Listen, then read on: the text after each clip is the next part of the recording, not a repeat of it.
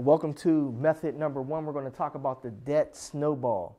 Before I actually dive into this particular section, I want to make sure that you got your attack money, okay? So if you did not add up as far as how much money you can use to attack your debt, then you need to go back to the last module where I explain what attack money is all about, because without it, it is very hard to get out of debt. So you need to figure out exactly how much money you can use to be able to attack your debt. So in this example, we're just going to say, just for giggles, we have a person named John, okay, or Mary. And John, he completed his financial analysis form. And after he completed everything, he figured out that he had an extra $200 left over that he can use to attack his debt. So that's his attack money. All right, so John, he has 2 credit cards, okay? Well, with credit card 1, he has a balance of $800, has an interest rate on this card of 15%, and his minimum payment every month is $25. That's on card 1. On card 2, he actually ran this up to $8,000, all right, on his second credit card. It has a 12% interest rate, and his minimum monthly payment is $60. John has 2 cars, and his first auto loan that he has $10,000 left, okay, on his financing at 9%, paying $225 a month. All right, on his second auto loan, I'm kind of jumping around here, it's a $7,000 balance with a 7.5% interest rate, paying $300 a month.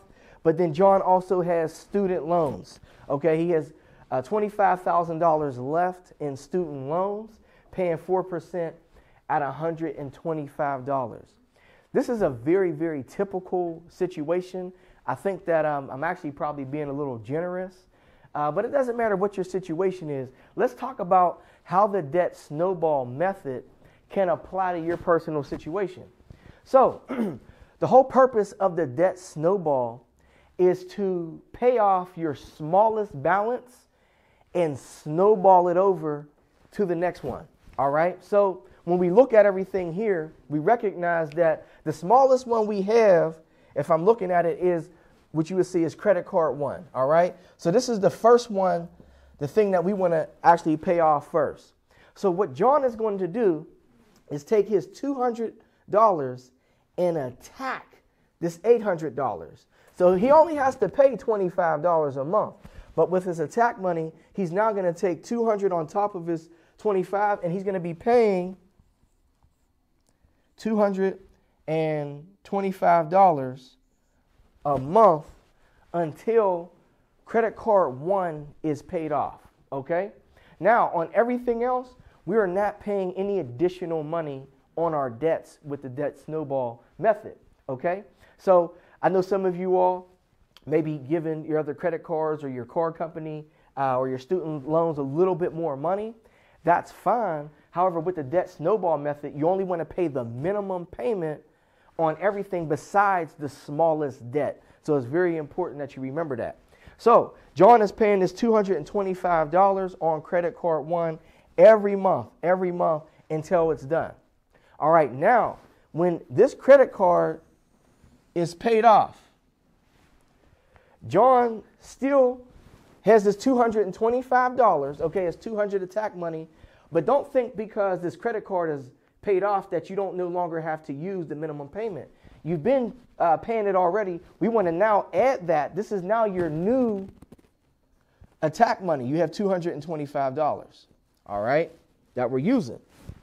So the next debt that we have, as I'm looking here, is the auto loan. If I do it correctly, yeah. So the next debt in line is the auto loan. Now, he's already paying $300 towards that, but now he's taking this $225 and snowballing it, all right, to this $300 payment.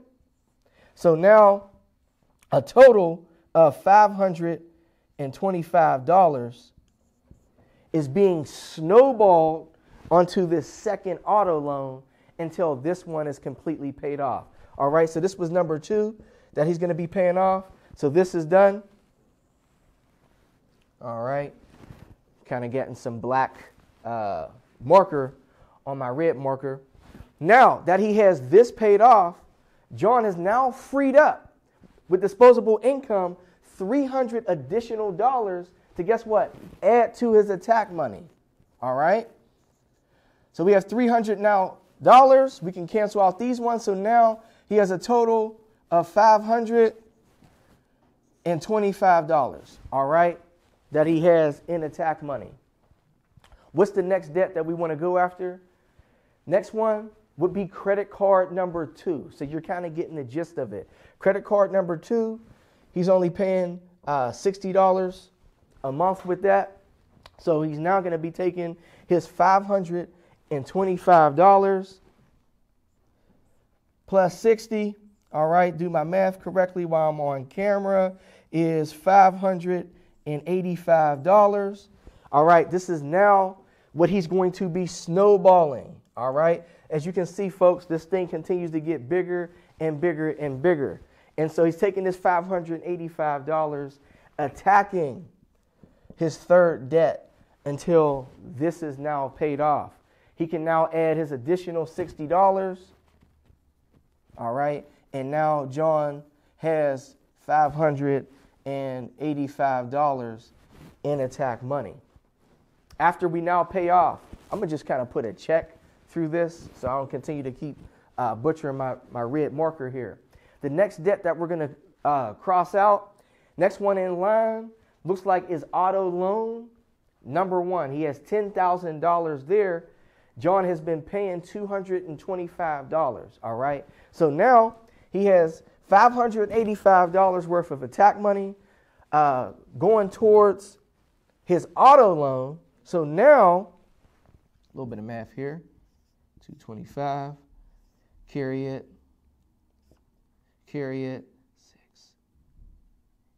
All right, so now we're talking about $810 that John is able to contribute towards paying off his first auto loan that he has here. So now he's snowballing this into auto loan number 1 until this one is now paid off. So his new attack money that he has is $810. Do you see how this thing starts to really start snowballing here? It's a great method. All right.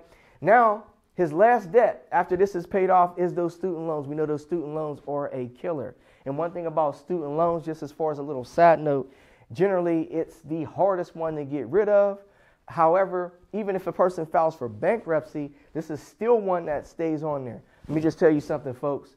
This is one that will stay with you until you pay it off. There is no way around it. You got to give Sally Mae her money back. I'm telling you, she'll garnish your wages if you do not pay it off. With that being said, John is paying $125 a month towards his student loans. In attack money, he has $810 to now, guess what? Snowball. We talked about it. Now with this $810 plus $125, we're talking about now a total of $935 that he's using to attack his student loans. Folks, whenever all of this stuff is paid off, John is debt-free. But not only is John debt-free, but folks, he has a total of $935 of disposable income, not only to now attack his debt, but now to start investing. And this is what it's all about. We need to get you on this side here. With that being said, I want to take you to the next module where I talk about a different step of how to pay off your debt. Also, before I let you go, there's another video that goes with this on the computer where we actually see this in real time on the Excel spreadsheet. Thank you for watching. See you on the next module.